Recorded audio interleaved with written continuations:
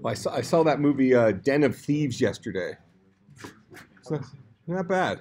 There's some guy they're trying to break into some some crazy bank nobody's ever broken into, and it's got what's the guy's name? One of these action hero heist movies. It was better than I expected. It had an interesting twist. Okay. Is it in theaters or no? Yeah, in theaters. Yeah, I have this thing called Movie Pass. Have you heard of Movie Pass? No, Oh my gosh. Oh my gosh. Do you pay like a certain amount, like a fee per year, and then like you get... Movie Pass cost me $8 a month. Okay. And you could see one movie per day in the theater. Are you serious? And I'm a completionist. I see every movie. I saw My Little Pony. Nice. Rounded experience. I like it. What theaters does this work for? Any theater. So you check in on the app. So you have to be within 100 yards of the theater. So you check in on the app, and you say, I'm going to see this movie. And then what it does is it loads money onto this debit card. And then you go in, and it's a Visa. You go in and you buy your ticket just like normal with this debit card. Okay. And I have two of them, one for me and one for my wife, so I bring friends and stuff all the time. That's pretty sweet. Oh, if you see a lot of movies, it's awesome. Yeah. I mean, I think I've had it for about 4 months now or something like that. So I guess if you figure it's $16 a month, they have spent hundreds of dollars on my movies. I've probably seen 80 movies. I am not exaggerating. You're getting a good value. I see every single movie that comes out. And I got to the point now where I've gotten like desensitized to the movie. Like when you go to the movies, you know how like you try to stay awake, right? Well, you go to North Shore here, they have like nice reclining chairs. I mean, I have slept through like it took me 4 tries to see that Blade Runner 2049 movie. And the first time I kind of perceived that, I slept for like 10 minutes, something like that. The second time I saw it, there were entire characters that were introduced and killed off. It was the first time I had seen them. That second time through the movie. It took me 4 shots. It was at this one movie. I don't remember which movie. Oh, Coco. The movie, some cartoon thing. I fell asleep in that, and it was like me and like 3 other people in the theater, and apparently I was like snoring really loud. This old lady comes up, is like shaking me, wake me up.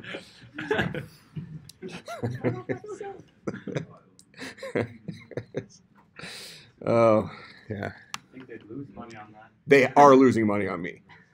But then again, I have a couple of friends, some former grad students that have it that are not getting their money's worth. They're paying per month, and they see either 0 or 1 movie per month.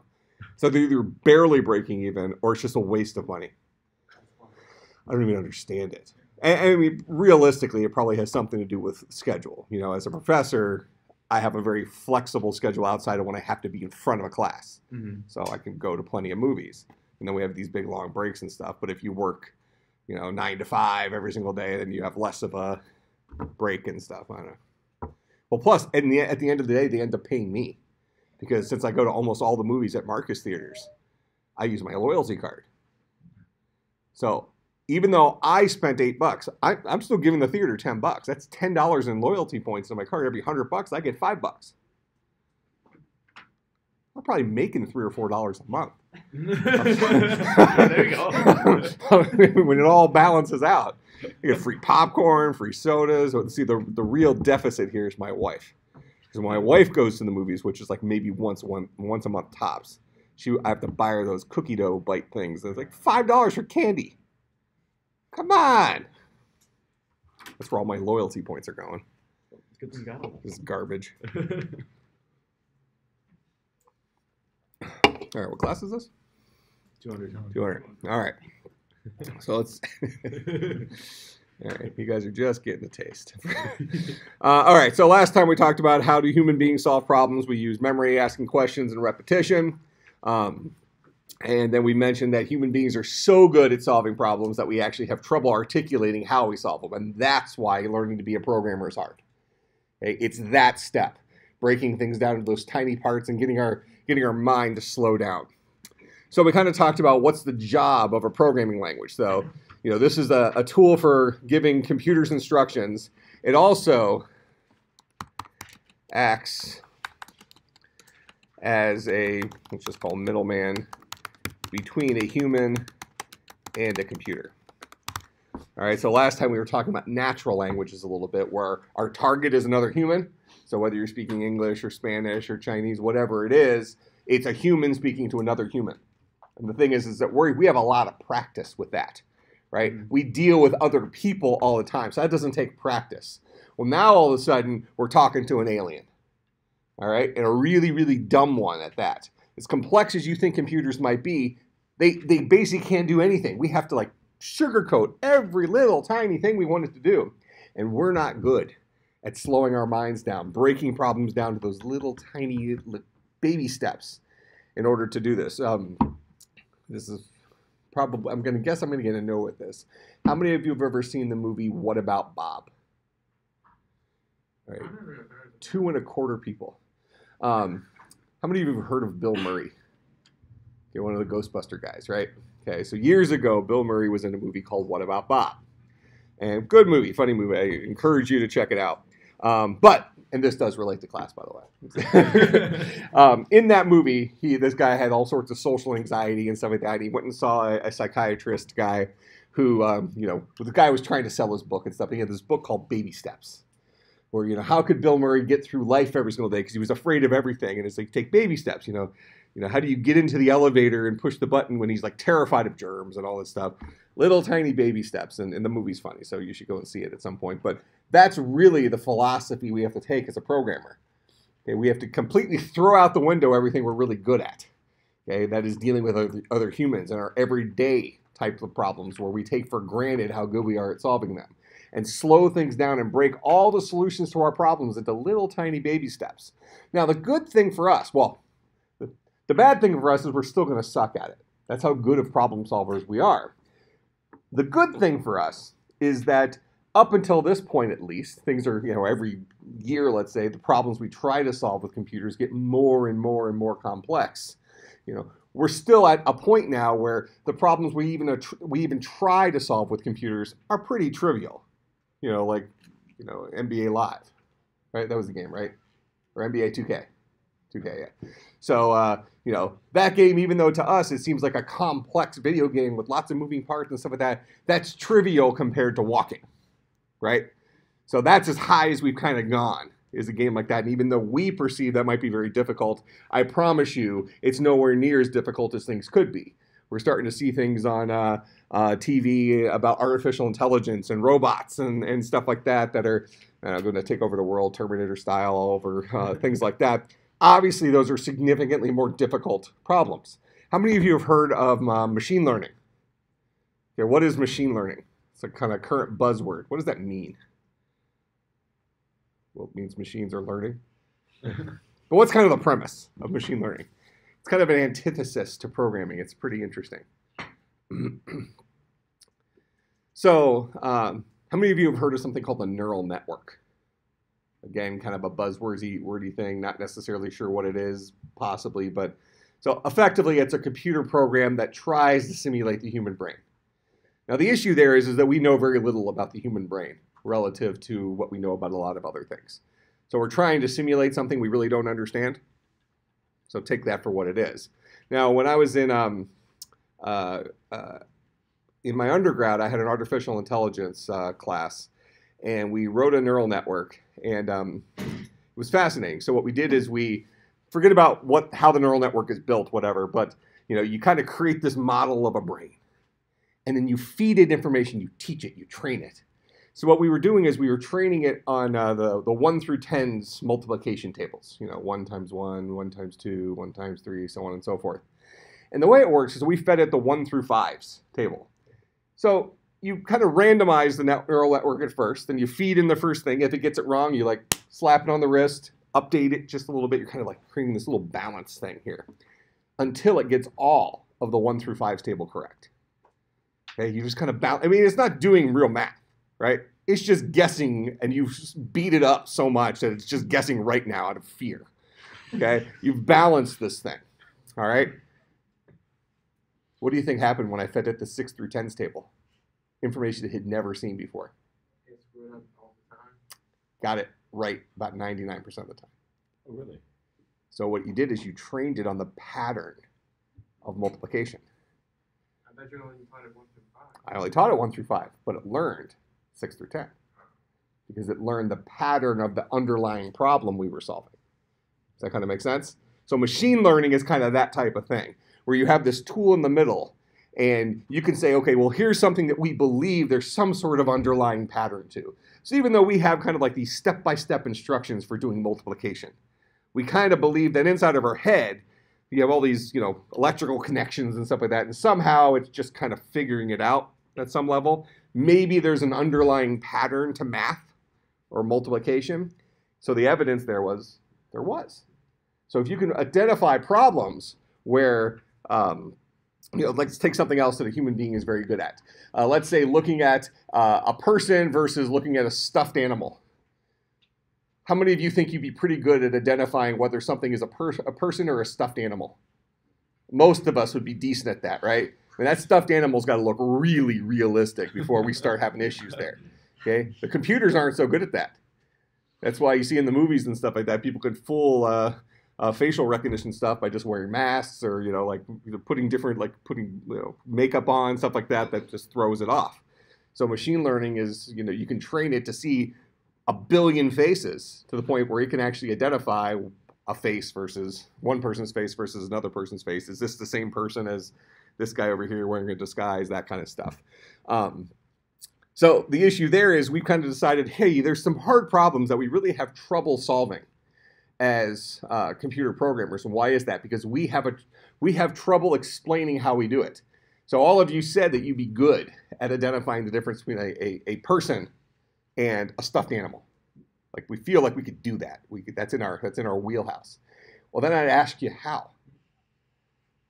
And you kind of could guess, like, okay, well, I'm going to look for kind of furry stuff, right? And if it doesn't have eyes that move. What if you had a stuffed animal that does that? Then you got that movie Ted, right? It'll freak you out. So, in any case, we might have trouble articulating how we actually tell the difference between a human and a stuffed animal. But we all feel like we can do it. So if we can't explain how we can do it, we can't write a piece of software to mimic that. You get what I'm saying? But what we could do is we could take a neural network, potentially, if we believe there might be an underlying pattern to the difference, we can take a neural network, feed it pictures of people and stuffed animals, let it guess, slap it on the wrist when it's wrong, and make little tiny tweaks until it's pretty good at determining the difference between a stuffed animal and a person. And in the end, you have no idea why it works, but it does work. Kind of make sense? So that's kind of our current, that's what machine learning is all about. It's trying to fill that gap of, well, we're too good at solving problems that we really can't explain how we do it, so let's just see if we can train this network over here to fake it, to do what we do even though we can't explain what we do. And that's when Terminator comes in. You got the cyborgs and explosions and go ahead. That sounds really inefficient. Really inefficient. Okay, in what way? If we can't explain how we're getting it to come to these solutions and solve these issues, then if we were able to understand that, don't you think we'd be able to solve a lot more complex issues? Oh, absolutely. But how long would it take you to completely unambiguously describe to me how you tell the difference between a person and a stuffed animal? Way too long. Is it at least is it unreasonable to say you might never be able to do that unambiguously? No. Okay, I mean, we're so good at solving problems, and there's mysteries in between our own ears, right? We don't even know how this thing works, but we're good at things that we don't even understand. And it's kind of just through experience. Over the years, we've seen enough stuffed animals. We've seen enough people. We've gotten pretty good at differentiating the two. Okay, just like we can tell the difference between people and fruit. Okay, we might have learned that one first, right? You look at your pets, like a cat. It takes a while for a cat no longer to be afraid of itself in a mirror. You notice that?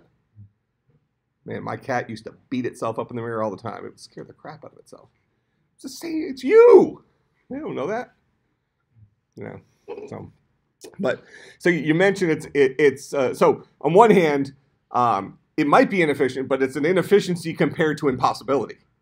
And then on the other side, if we have these robots, let's say we're looking for a criminal, Okay, and we're terrorist stuff. Somebody going through an airport or something like that. We want to find somebody who represents this one person. Well, we could put 5,000 people at various airports, having them looking at security footage and things like that, and they're nodding off, they're playing their cell phone games, whatever.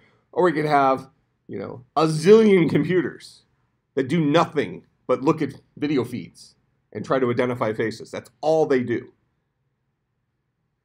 That's efficient. It's going to replace a lot of jobs. What's going to happen? We have all these self-driving cars. No longer going to have bus drivers, no longer have cab drivers, no longer have Uber. You don't need a person in the Uber. You just need a car. The car will take you there. How many of you are familiar with the company Tesla?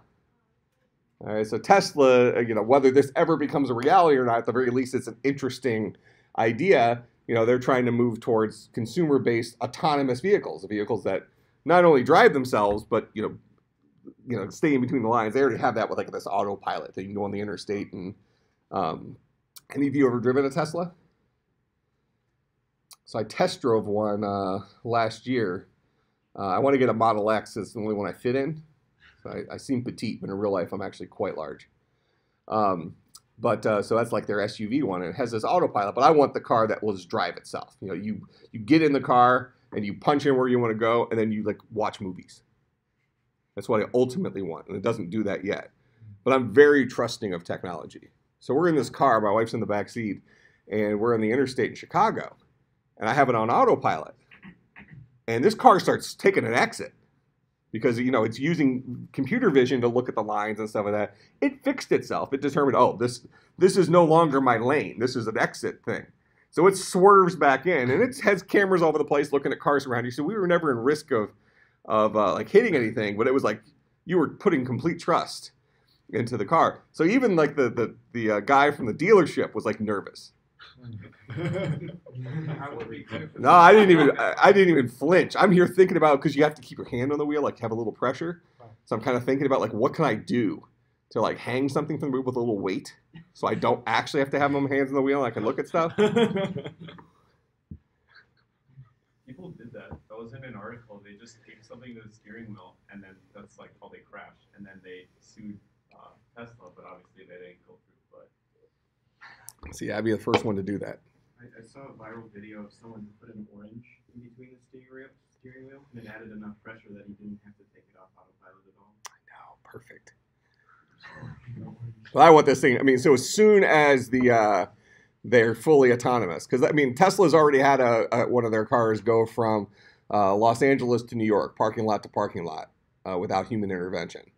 But they had an engineer sitting there just waiting for something horrible to happen to grab the wheel. But it did it. So the technology exists. Now we got to think about the laws, and then we have to think about the real weakness in the system, and that's people. Because now all of a sudden you have autonomous vehicles on the road that are going to use all this computer vision and make instantaneous decisions and things like that. And then you have people. And people are unpredictable. And they go left when everything says they should have gone right and things like that. So it'll be interesting. But as soon as that happens, I'll get one of those guys so I can sleep in the car. And that's going to revolutionize travel, won't it? I also wonder how police are going to recommend you sleep. Well, and also it adds other questions, what about drunk driving? If you're not actually driving, you just get in your car and you kind of blabber you want to go home.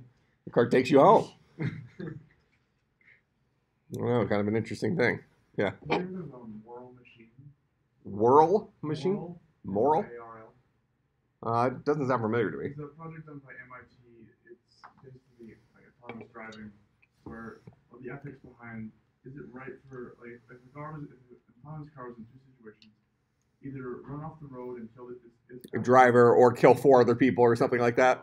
And how would that work out? Because it's not right to kill either of them, but yeah, what's the lesser of multiple evils? yeah, because it'd be well, do you kill the lesser amount of people, or do you kill the older people that the younger people are more beneficial to society, kind of thing? And that whole ethics thing is just Yeah, I think I'd be in favor more of a coin flip. Yeah, that's really what a human would do, right? We're reactionary. So it's whichever thought pops into our head first, and whatever we have time to react to, that's what's going to happen. You know, where you see some of these videos with these, there's this, I think it was, I think again, there's a lot of Tesla traffic in Chicago. So a lot of the stuff you'll see is in Chicago. It's one of their main test beds. And there was this car, and this person's in their Tesla, and they think something's wrong with their car because their Tesla starts slowing down the interstate, like 15 seconds before it was like a major accident in front of them. So these cars have, like, because of their vision, they're able to see stuff way before a human being would even notice. It might not have been 15, but it was a big delay, way ahead of when a human would have seen it. So, you know, at that point, it has all sorts of time to figure out what's the right thing to do, and you know, but as a human being, you know, you figure you got a fraction of a second. So why not just have the computer flip the coin, and that it just makes the decision. You know, sometimes you're lucky, sometimes you're not. And then, you know, then we can bring in kind of net neutrality into it, where you can actually pay more money so your car has a better chance of keeping you alive. Oh my goodness. That's not ethical. Well, didn't you see there's a recent video on YouTube with that explained net neutrality through with Whoppers? Burger King did this thing where you go into the we've heard of net neutrality, right? Mm-hmm. But how many of you know what net neutrality is? Okay, what's the concept of net neutrality? Pretty much that companies, like big companies like let's say like YouTube, can pay like internet companies so that they have faster service and like priority. Mm-hmm. Pretty much is a big thing.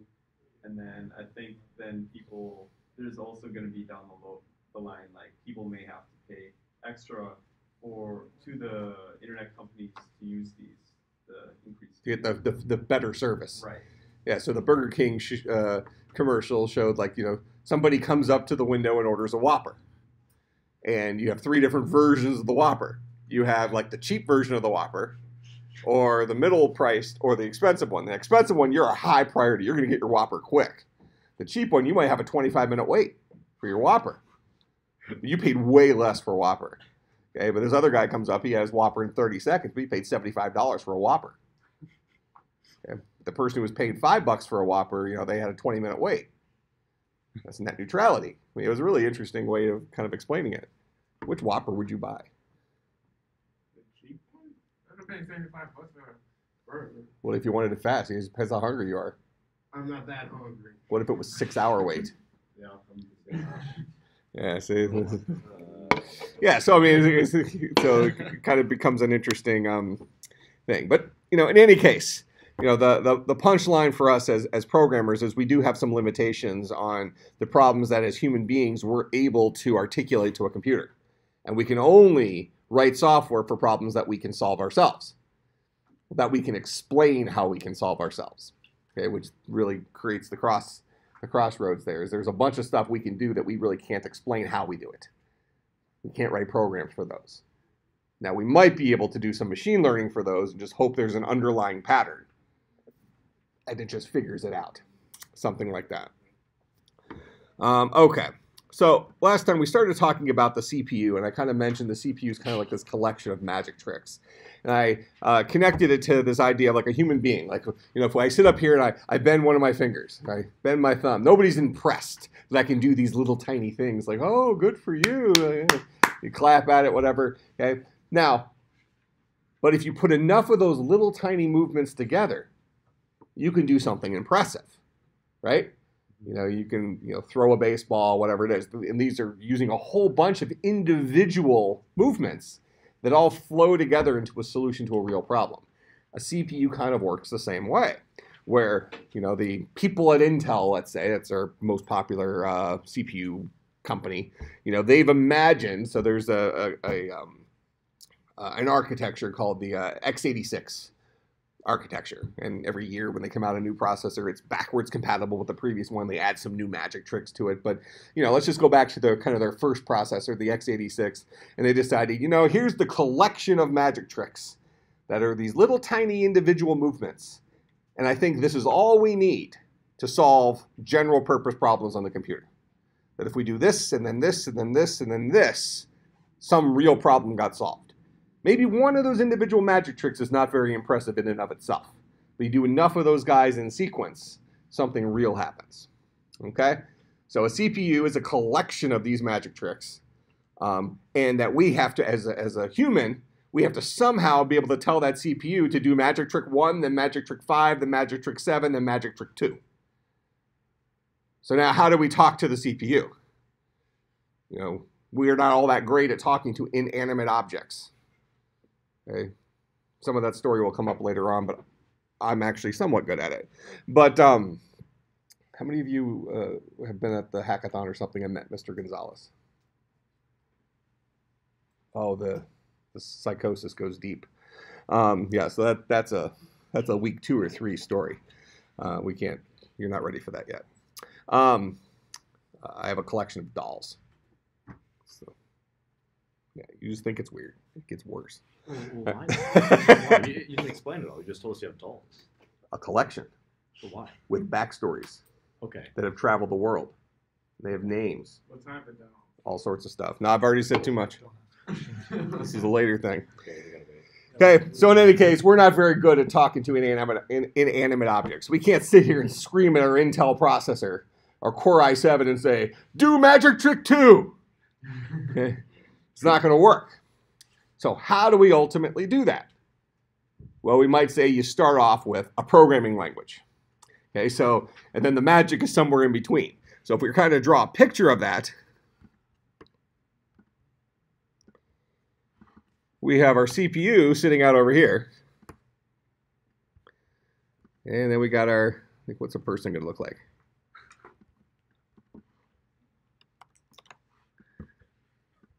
Yeah, there's our person right there. No, actually, I can do something really cool here. Can I? I think I can. Did I get the thing on here? Oh, I don't.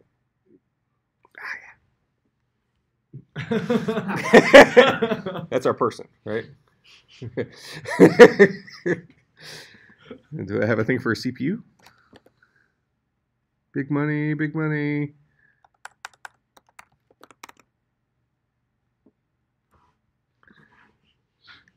That's the total use of the bar thing on the MacBook Pros. You've seen that that's the only thing that's worthwhile for doing with it. It's quick for picking emojis.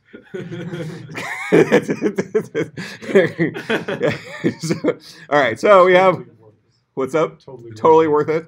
Yeah, the first time I actually learned that it did it, I was typing in tennis or something, and a tennis ball popped up on there. So obviously I have to hit that. Now I just use it for everything, which is really funny because there's one of our more modern programming languages. I'll give you a little head start here because we're going to talk about it probably next class. Is a language called Swift. And the Swift programming language allows you to name variables with emojis instead of words. No, it makes no sense to me. That is not the way programming works. Okay, we will have this discussion then. Okay?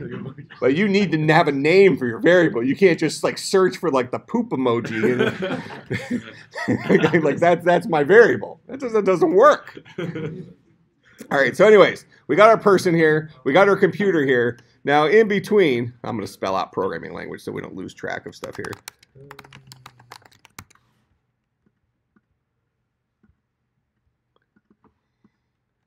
Okay, so we have our programming language. So somewhere in here between us and the CPU itself, this programming language needs to tell this guy the magic tricks he needs to do. All right, so now we have to ask, well, how does that actually happen?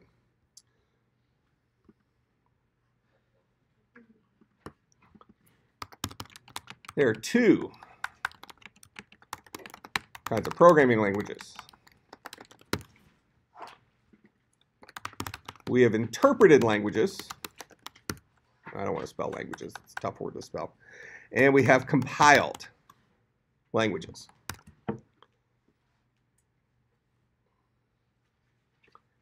All right, so we go back to this picture here. We'll add some more little squares. So we have compiler.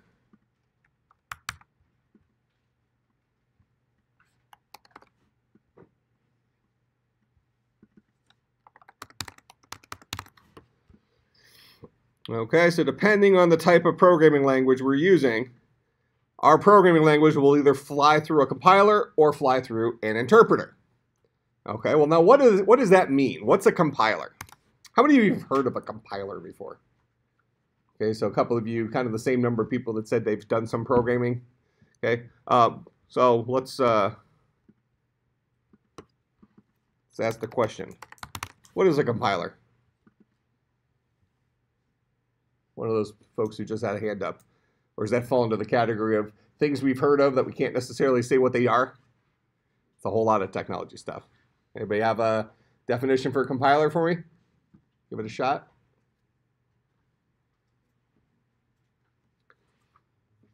Okay, well, before we can answer that then, there are 3 kinds of programming languages.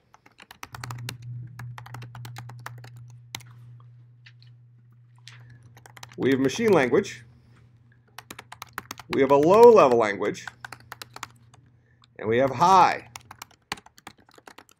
languages.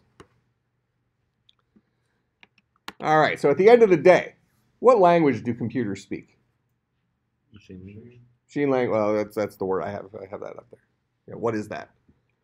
Ones and zeros. So zeros and ones. All right, now, how many of you would feel comfortable going into work every single day with that 2-button keyboard? Just tapping it out. That would get frustrating. You can easily make a mistake like that. You would make a mistake within the first 15 seconds. Okay? People aren't good at that. We don't have that kind of attention span, right? Okay, so that's not for us. But maybe unfortunately for us, that is for computers. Computers operate on digital logic, on or off, 0 or 1. Does that make sense? Mm-hmm. Now, some of these new things you might read about quantum computers, there actually is a middle state, a third state where things might get a little creepier. But for us, let's just leave it at zeros and ones. So that's how computers operate. Either electricity is flowing or electricity is not flowing. Okay? So that's not for us. Now, what about a low-level language? A low-level language is a programming language where there is a one-to-one relationship with the CPU. Okay, so we've already talked about the CPU having this being a collection of magic tricks. So that means I could have a programming language that literally tells the CPU one magic trick at a time what to do. So you write one line of code, it tells CPU to do one magic trick. You write another line of code, it tells the CPU to do another magic trick, so on and so forth. Okay? Then you have high-level languages. This is a one-to-many relationship with the CPU. We write one line of code, it translates into a whole bunch of stuff on the CPU. Power drill, manual screwdriver. Which do we prefer? Power drill.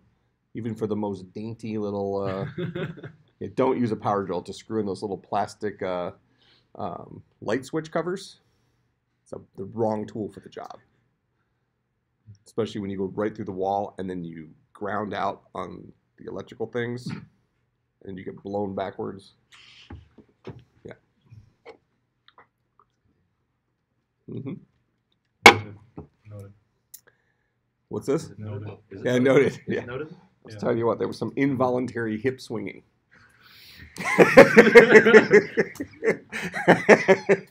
Ha! All right, so it's a good one. It's so good. Okay, so looking at some examples of these guys. So a low-level language might be something like assembly language. Some of you may, how many of you have heard of a language called assembly language before? Okay, it exists. Let's look at assembly language real quick. The first program we typically ever write is the Hello World program. All right, so let's do Hello World Linux assembly.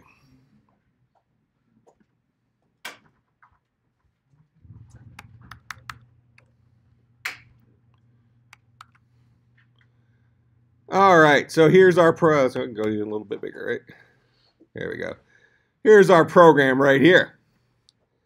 All right, so this is a low-level language. We are telling the CPU each little individual thing that must happen. In fact, actually, this gives us an interesting look into how operating systems work. Okay, so this is for the Linux operating system. It just happened to be the one I looked up. All right, so forget about this crap up here. This is like the startup stuff. Here's our actual instructions. So we have these things in computers called hardware registers.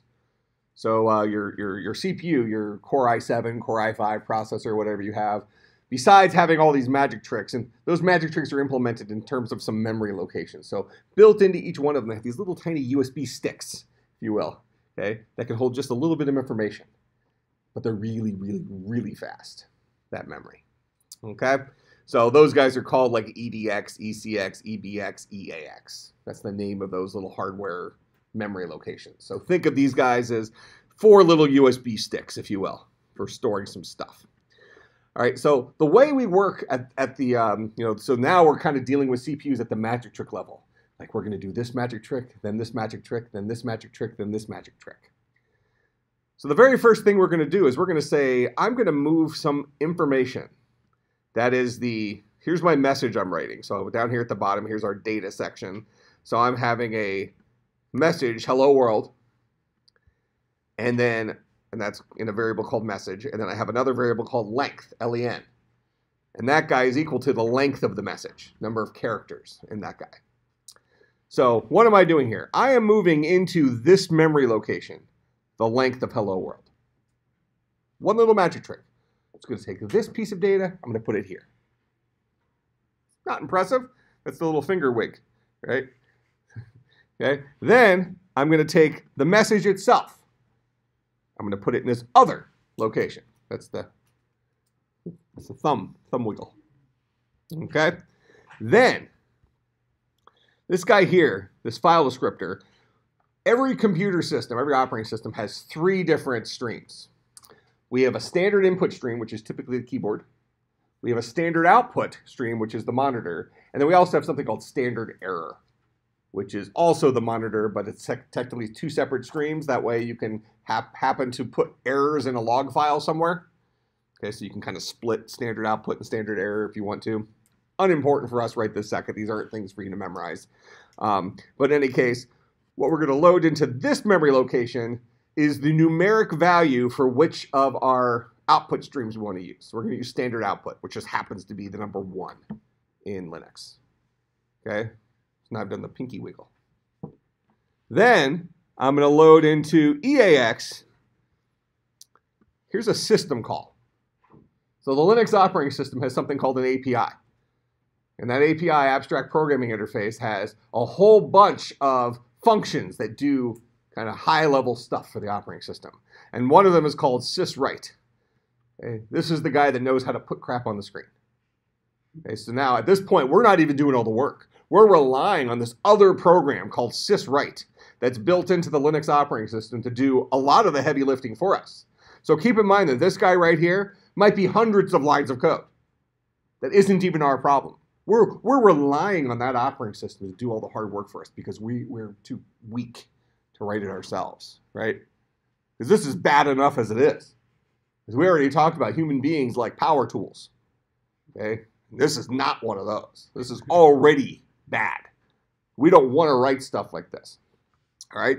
But in any case, we're gonna put into this memory location number 4, which just happens to correspond to the syswrite system call on Linux. Okay? So this one's probably, I don't know, that's that one. They were waving. So we've done 4 little tiny movements, and we have no idea what, nothing's happened yet. All we've done is we've put some crap in 4 different little buckets. Right? You got back to your dorm room, put your socks in one drawer, put your underwear in another drawer, you took your hat off, and I don't know, you brushed your teeth. We're still not to class. All right, we haven't actually solved the final problem yet. Then we have this dude right here. It's called an interrupt. So what we've done is we've set the stage. Set the stage, set everything up, ready to go.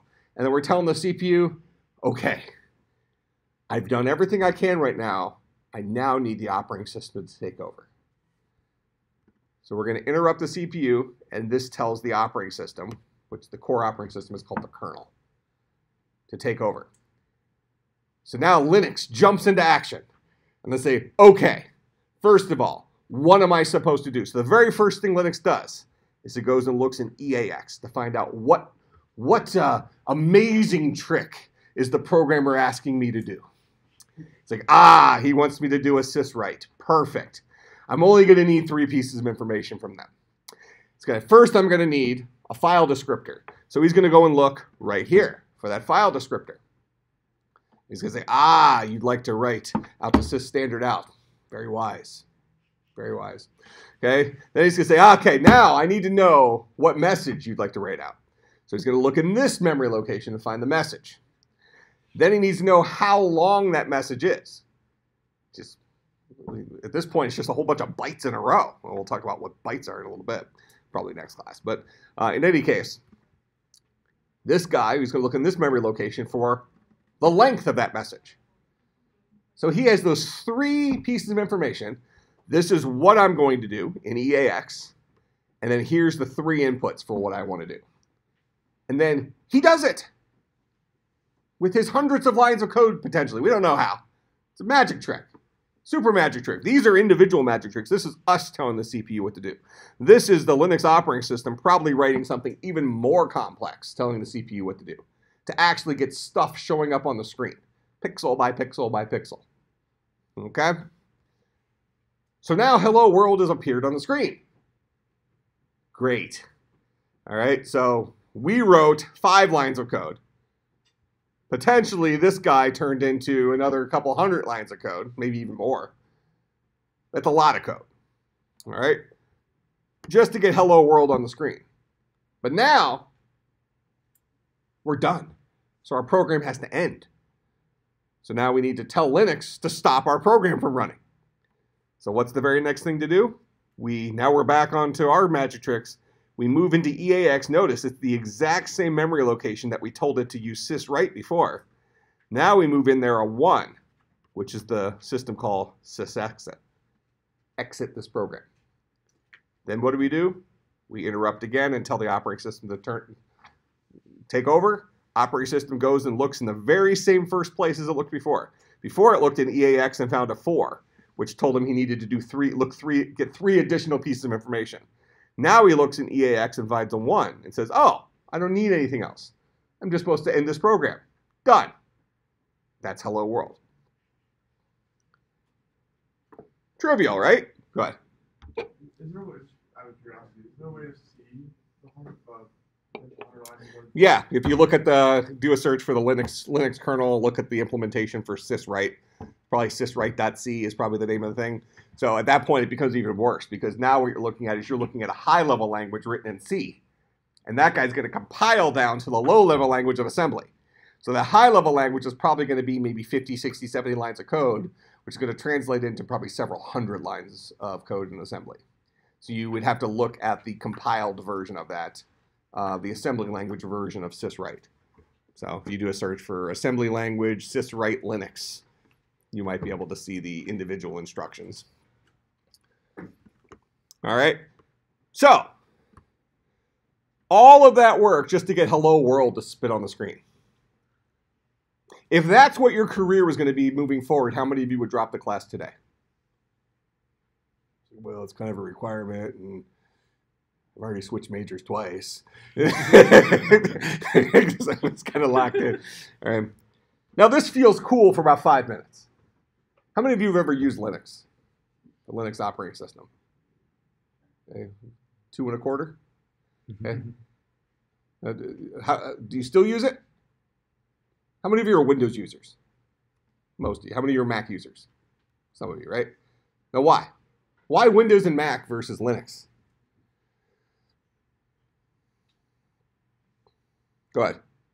Well, Linux is all open source, so it might not be as reliable, or it's not also as popular as Linux. You might even be able to make an argument that's more reliable because it's open source. There's more people fixing bugs. But definitely not as popular. Yeah. Go ahead. It's more user friendly. Windows. Yeah, that's Windows and Mac are probably more user friendly, right?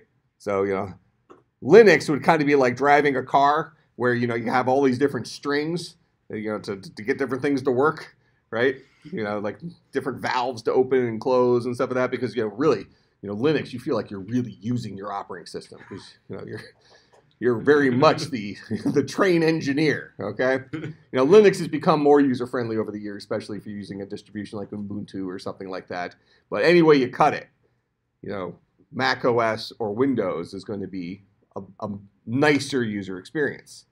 Now, that doesn't mean you shouldn't look into Linux as a IT person or a techie person, especially in IT, because you'll be using Unix and Linux and stuff like that quite a bit. But certainly, the right tool for the job is the easier tool for the job. Linux is more the educational thing, right?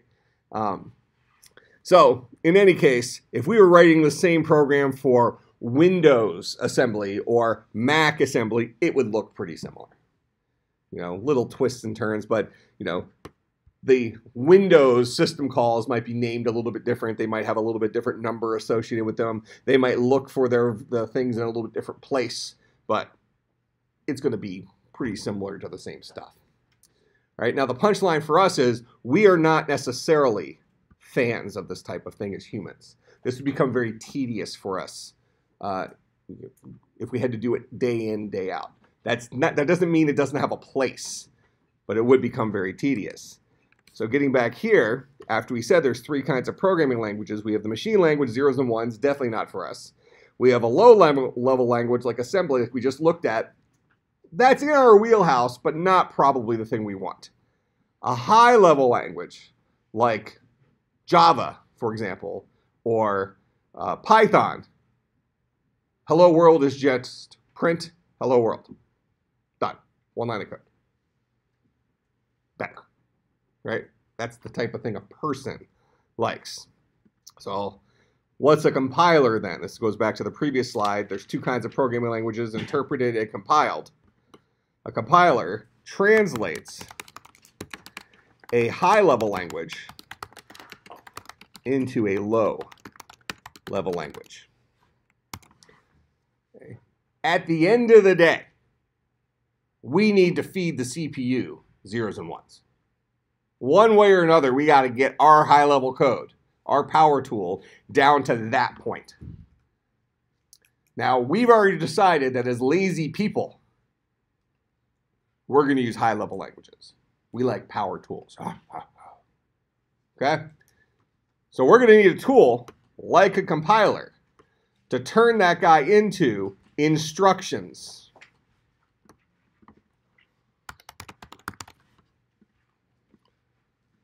Low-level instructions for that CPU. Those low-level instructions then turn into zeros and ones. Make sense? All right, so we'll pick up here next time. We're going to talk about when would we ever write. Just as a reminder for myself, I'm just going to write that slide real quick.